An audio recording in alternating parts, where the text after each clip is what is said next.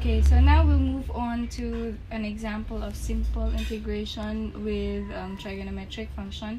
So we have here an example. Show that integral of tan x dx is equal to negative ln cos x plus c. So from the last session, we know that the integral of tan x dx is equivalent to ln cos x plus c. But why is it that negative ln cos x is the integral of tan x dx? So we're going to show that today. So we have here integral of tan x dx. So we know that so from simple trigonometric identities, we know that tan x is also equivalent to sine x over cos x. So meaning to say, we can also write this as this one, sine x over cos x dx. Sine over cos is also equivalent to tan. So for this one, we just have to find we just have to let cos x as our u. So for example, let u is equal to cos x. And then what is the derivative of our u? What is the derivative of cos is it's equal to negative sine x dx. So as you can see here, sine x dx is positive. So this is also equivalent then this one is also equivalent to negative du, which is this one. Since it's positive and it's negative, so you just have to put negative sign. Then you put du, and then we have the u, which is the same as the cos x. So you can just put u there.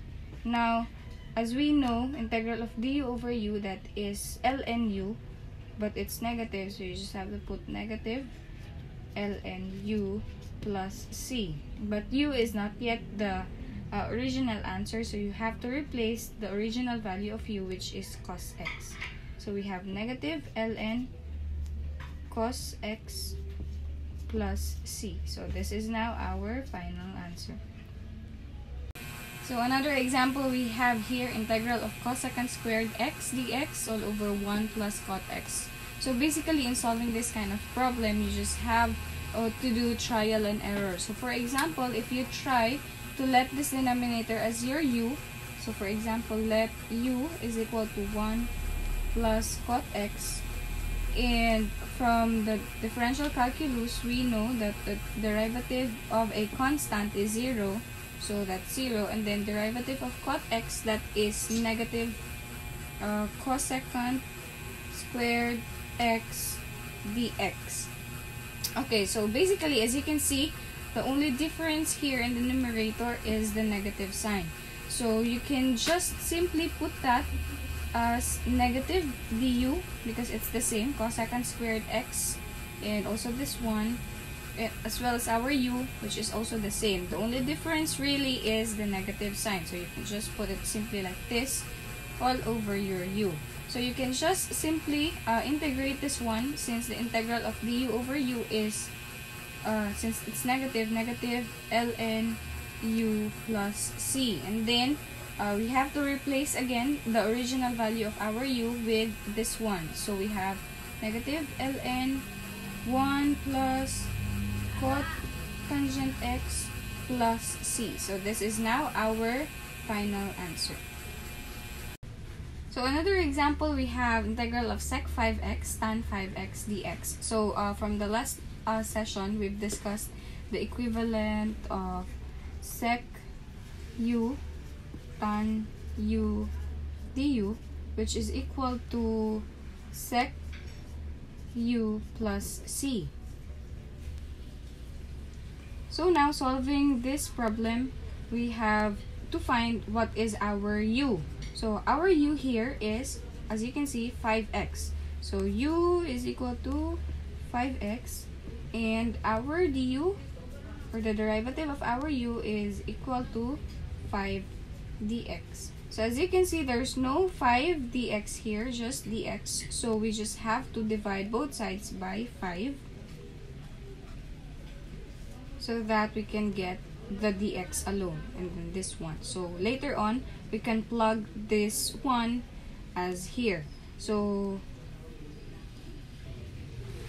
transforming our given, which is sec 5x tan 5x, to this one, so we have here sec u, since it is also equal, tan u, and then our dx is equal to du over 5. So we have du over 5. Now, since we have to move the constant outside this integration symbol, since the constant here is 1 over 5, so we can just put it outside the integral symbol. So we have 1 over 5 sec u tan u du. So it is now transformed as like this one. So sec u tan u du from here is equivalent to sec u plus c. So we have 1 over 5 sec u plus c. And u here is equivalent to 5x. So replacing the value of u with its original value, we have 5x. So this is also equal to 1 over 5 sec 5x plus c. So this is now our final answer.